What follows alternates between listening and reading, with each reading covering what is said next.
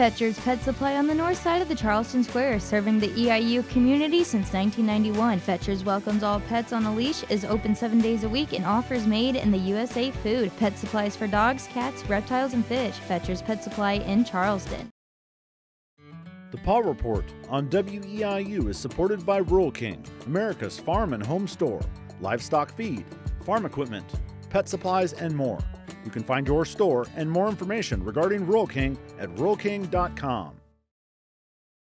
Dave's Decorating Center is a proud supporter of the Paw Report on WEIU. Dave's Decorating Center features the Mohawk Smart Strand Silk Forever Clean Carpet. Dave's Decorating Center, authorized Mohawk Color Center in Charleston. Dr. Gregory Mauck from the Kaskaskia Valley Animal Hospital has been a regular on the Paw Report for the last 9 years. His segments are always full of valuable information for pet owners, but on this classic episode, he brought in several props. Not necessarily ones he bought at the store, but in many cases, ones he surgically removed from pets. We take you back to an episode we titled, What Pets Shouldn't Eat. And Dr. Gregory Mauck from the Kaskaskia Valley Animal Hospital joins us to talk about some very interesting topics today that I'm sure all of our viewers are going to be very intrigued by. And Dr. Mauck, thank you for joining us. And you brought a lot of goodies with you today. And what we're talking about is things, if you will, that your dog and sometimes even cats shouldn't be ingesting. Some things that they can find around the home that end up in their tummies and then they end up in your office. So thank you both thank you for joining us on this episode of the Paw Report. So I guess my first question is, why do dogs and cats go after things that they shouldn't? Well, it's kind of like little kids. It's kind of an exploration type thing. Especially, you know, we have a time period when they're puppies. We have a high rate of these kind of things happen. And it's not uncommonly associated with cutting teeth, so they're wanting to chew on things. But like a toddler, sometimes they'll put something in his mouth to explore it. Dogs do that too. And dogs do a lot of exploration with their mouth, even as adults, chewing on things. You know, they sniff on things, they taste things. And so sometimes they get things in their mouth, and then you would think, hey, I've got a rock in my mouth, I'm going to spit it out. Well, the dog, a lot of times, for some reason, just goes ahead and swallows it. And so a lot of times it's a normal behavior. When we talk about behaviors in dogs, we talk about things that are you know, truly abnormal and things that are normal but annoying. So that's a normal but annoying behavior. But sometimes it is truly an abnormal behavior. It can be an obsessive compulsive type thing. And a good example of that is this jar here is full of these horrible rocks that are very rough. There's also string. There's chunks of wood in here, wire. Wow. And so this came from a pit bull who ate all of this, took it out of his stomach. Well, it wasn't 3 months later, the owner let him out again. He ate an entire another batch. And so I have another jar at the office, looks just like this, full of the same stuff from the same dog. So this dog has a real compulsive disorder. Yes, compulsive, and he's an adult. And so when the owner takes that dog out now, he has to put a cage muzzle on him because he will get into stuff like this and just compulsively eat it.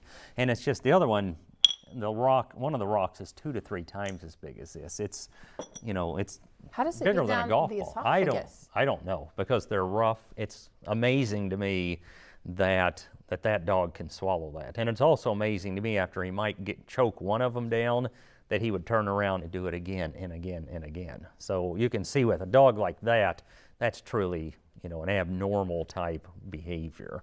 And the disorder is called pica. Is that right? That's the medical term for it. PICA. PICA, and as you said, this is something that develops into adult dogs. I mean, it can be common behavior for puppies, but as they get older, that's a compulsive disorder. Right. So what do you do, or what can a pet owner do? Well, unfortunately, with that, because we can't, you know, people get pica too. It's just one of the compulsive disorders. And so with a person, you can sit down with them and hopefully reason with them, and they can understand, hey, this is harmful, even though I have this weird desire to eat certain things, like some people eat dirt. They'll eat other types of, strange things. So, in their minds, you can talk to them. They can say, hey, I have this weird desire, but it's going to hurt me, so I can't do it.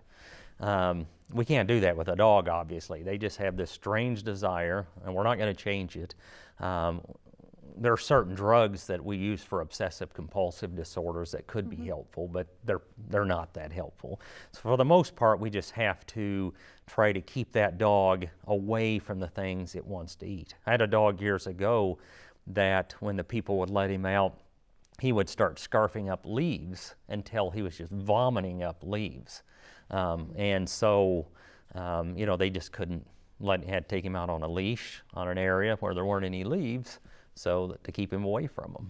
Well, my dogs very regularly would eat grass. Right. And I would try to, not let them do that. But that can be something, they might have a tummy ache or something that they're trying to... And grass itself is really not an abnormal thing.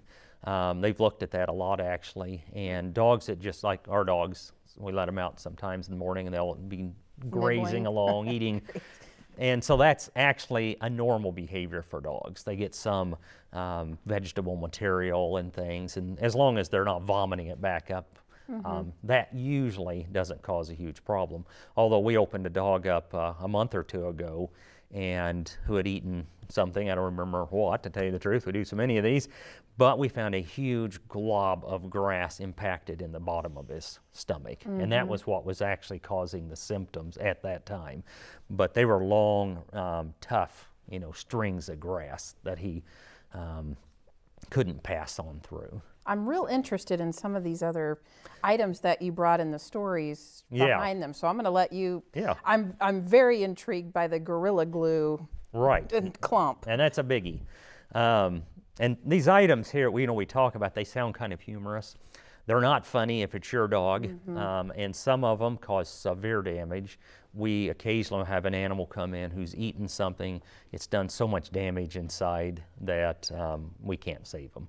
And a quick example of that, this is 17 feet of carpet fiber that a dog ate, and he just started pulling it up, kind of like, swallowing a piece of spaghetti, and he kept pulling it up, swallowing, until he'd eaten 17 feet. Oh my. Well, that strung all the way down his intestines, and what happens with string-type foreign bodies is that you'll have a big glob, usually in the stomach or in the upper small intestine, that gets stuck, and then a part of the string strings all the way down. Well, then the intestines are trying to pull it down, and it telescopes up on that. And so with all that telescoping of the intestine, he actually sawed holes through his intestine all up and down. And so then all his intestinal contents spilled out into his abdomen. And so when he came in, he was deathly ill. Opened him up, removed parts of his intestine, sewed up a bunch, but he was so toxic he passed on. So some of these are very wouldn't there be signs? Serious. I would. That was a basset hound, actually. So. And I mean, is this like he eats it in one day and then? Oh yeah. This is not something that sat in his stomach for a while. And we don't know when, because he could have swallowed it all and had this big glob in his stomach that didn't really bother him.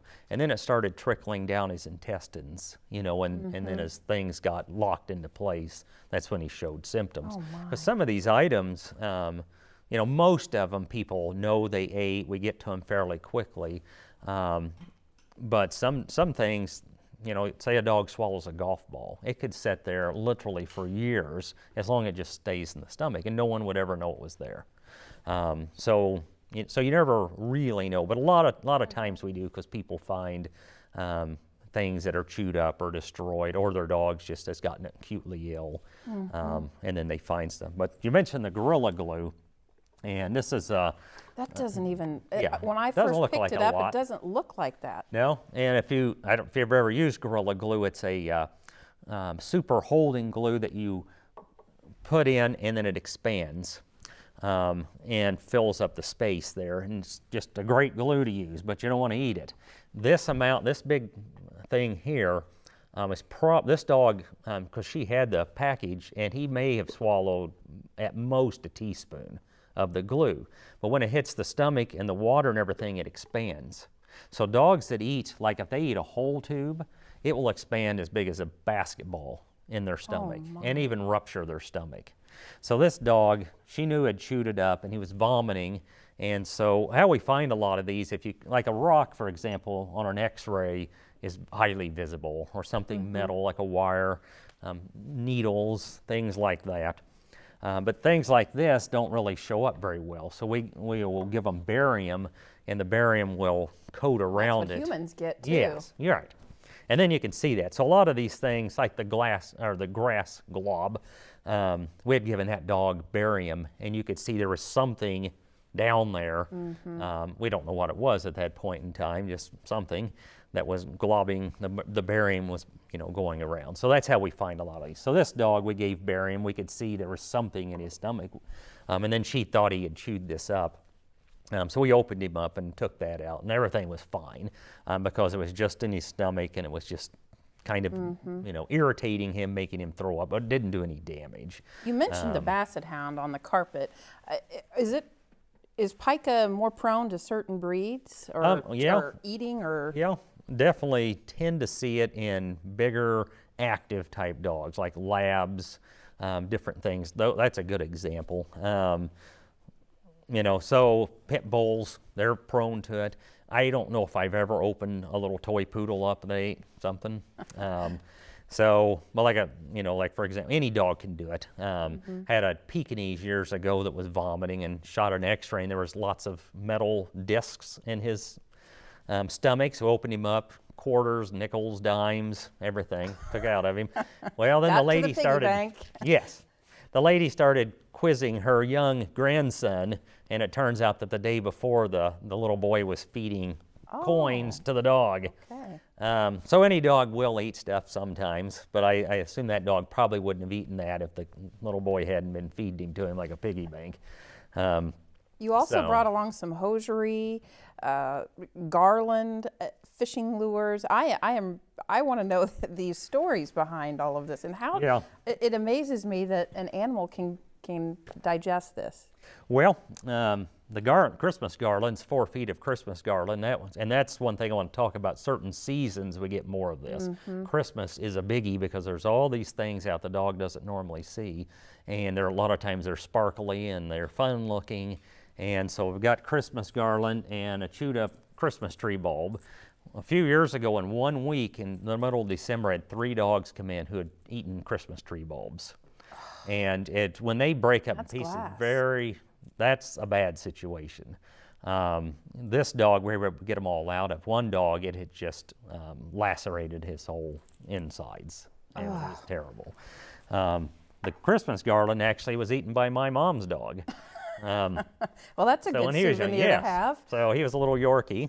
He ate this, and he was young. He was a puppy at this time. He got a hold of this and swallowed 4 feet of it.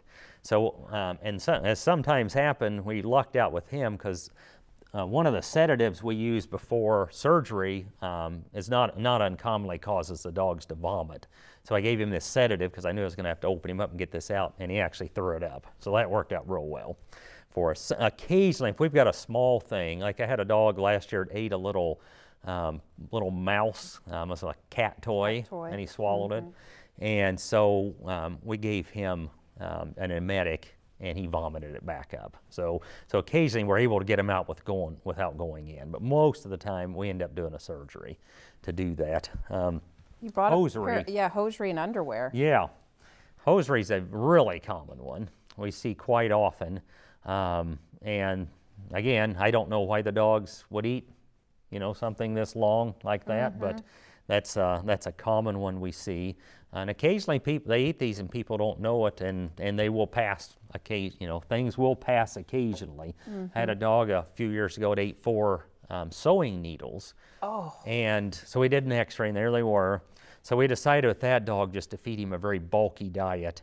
And over the next day, he actually did pass all of those needles. We were able to get them all out that way. What is the strangest? And you've brought some strange things today. Yeah. What is the strangest thing that's ever been through your office? Kind of the strangest type things we get are things like this, which I do a lot of talks for kids and things, and I always save this for last. It's the piece de resistance. But I had a few years ago on Thanksgiving morning, I had a lady call me, and she had been at work the night before, and she came home, and her dog was throwing up and sick and had chewed up an area of almost 2 feet of her carpet, like 1 foot by 2 feet. And he was throwing up carpet fibers and things. We did an x-ray. We could see stomach full of stuff. And so, Thanksgiving morning, had to open him up, cleaned out 2 quarts of carpet fibers out of this dog. But then I reached down there and pulled out her underwear also that he had eaten along with it. What kind of dog? I'm a lab, a black lab. So anyway, that's kind of a humorous one, and everything turned out fine. He was fine, hadn't done any damage inside. Fishing lures are very common too. They smell. They've either got, like here's also a large hook I removed from a dog. And so we get fish hooks, fishing lures. They smell, they're fishy, and they've got bait on them and that type of thing. And the dog will start licking at them, and a lot of times they don't get real far. Now this lure here actually came from the back of a dog's mouth.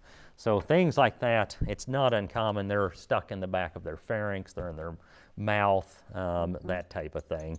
Rarely would something with hooks, but the bad thing with a hook is if they do get it past here, a lot of times it doesn't get to their stomach, it gets stuck in their esophagus, which is a really bad place. That's the worst place, because that's the one spot that surgically to get to is very, very difficult. And there is a huge difference between when something is swallowed and it ends up in the stomach or it ends up in the intestines. The stomach is a pretty easy organ to do surgery with. And a lot of damage doesn't occur there. So if we, have something swallowed, we'd much rather go into the stomach and get it out. If we have to go into the intestine, we've got a whole different ball game. Cutting into the intestine, both are contaminated, so we have to worry about contamination situations, because when we're doing surgery, it's sterile until we cut through the wall of the intestine of the stomach. Then we've got contaminated contents, and so that's a problem.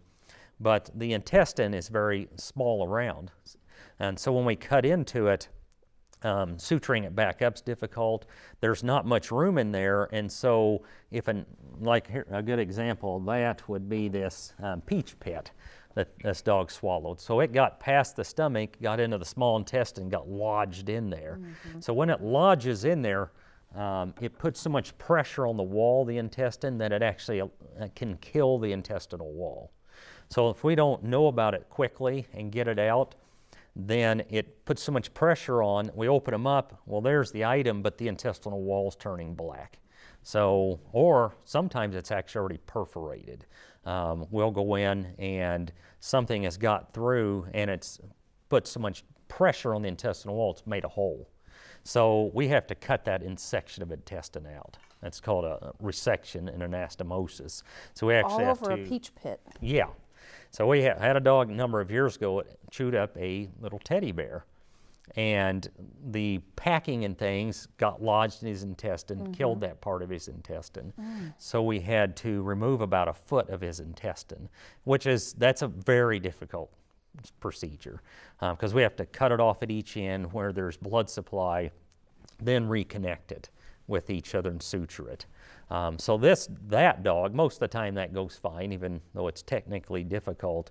The teddy bear dog, about a few months later, formed an adhesion around the site, which is where things start sticking to it in the intestine. It twisted off. When it did that with the adhesion, it twisted off that area and killed that. So we had to open him back up and do another intestinal resection and anastomosis on that dog and take out another foot of his intestine. And that was all from chewing up a little teddy bear that he ended up having. And the dog? He did fine after that. Didn't have any more problems after that. But sometimes, we have a situation where there's so much damage that we have to do, these more difficult types of surgeries, or we may have problems down the road with adhesions and things like that. You've brought a lot of items. There's probably a lot of other poisons that dogs And we talked briefly about cats. I mean, cats do the same thing. I have a couple of things. Like I had a cat come in years ago who just kept vomiting and throwing up. And anyway, it ended up Christmas time, he had swallowed these artificial Christmas tree needles. Cats like little things like or strings. That's their big thing. But for every cat we do 40 dogs. Or 50. And why is that? They're just more curious? Yeah, and they're just more apt to do that. Cats are more sensible than dogs are. Other things around the home that can be dangerous to animals. Yeah, and you mentioned plants. We get a lot of plant toxicity. Cats are a little more prone to that. Most things that a lot of people have around the house aren't super toxic. Like philodendrons, they're just irritating. Poinsettias are kind of thought to be toxic, but really not that toxic. You have to eat a lot of them to get, and it's just an irritant toxin. Chocolate's a big one everybody talks about. And chocolate is toxic to dogs, but only because they engorge themselves on it. What's toxic in it is just caffeine or theobromine, which is another caffeine-related drug. I might sit down and eat some chocolate. A dog, if you say you leave a bowl of chocolates laying out, he'll eat the whole thing. And so, we'll have a dog who weighs 30 pounds, eats 2 pounds of chocolates. Well, that would be like me eating 12 pounds of chocolates. Well, I'm not going to do that. But if I did, I'd be deathly ill too. I would have caffeine toxicity and be horribly sick. But dogs will do that. And the other thing and we are seeing more and more around here, but mulch around trees that are made from cocoa. They smell, it's real pretty, it's dark, it smells chocolatey, but dogs will chew that up and get chocolate poisoning too, or caffeine. And that's probably something too that could get lodged that would require a surgical removal. Right. So that's a problem. What's, as we end our conversation, what's some things you can tell pet owners to, you mentioned the pit bull owner had to put essentially a muzzle over the dog so it wouldn't eat the rocks. Other things that can be some good advice for people? Well, big thing is to know your pet, if he's apt to even do this. Most, we've had dogs for years and never had an issue like this. Most dogs wouldn't do this, but there are some that would. So you kind of have to know, is my pet prone to doing this? But also when you get a puppy, that's the danger time. And of course you don't know that puppy yet. And he is a puppy, what's he going to end up? So like my mom's dog, after he ate the Christmas garland, then never did it again, So, and he did that as a puppy. One other thing he did as a puppy, he's chewed up an electrical cord. Probably which wasn't popular too. Right, yeah. And that wasn't plugged in, luckily, but I've had dogs eat entire electrical cords. And so that's the big thing, is that danger zone when they're puppies. And I always tell people the most dangerous zone is 4 to 8 months, because that's when they're starting to cut their teeth, they're getting more active and running around and doing things. And so we get a lot of problems during that time. So you should keep the puppies active, walk them, play with them. Yes, and give them things they can chew on, that they know, this is your toy. But toys can be dangerous too. This is a nice Kong toy that a Great Dane had, and tried to swallow it and got lodged in the back of his throat and almost choked to death. We were able to get it out, but he was about a goner. So that was a very scary one, and that's a super great toy. Their Kong toys are great. But unfortunately, his situation, he was big enough, he was able to get that down. So that's the thing, you want to give them things that are safe and high quality things. Don't buy cheapy toys for them, because they do fall apart, and the next thing you know, they've got pieces. They're in your office. Yeah, right. Well, thank you, Dr. Mauck, for joining us today. Some very interesting stories, some items that I just, I've been a dog owner all my life, and thankfully I've had dogs chew up carpet, but not, fishing lures and Christmas trees. So very interesting stuff. So we thank you for spending a little time with us today on the Paw Report. And we thank you for joining us, and we'll see you next time.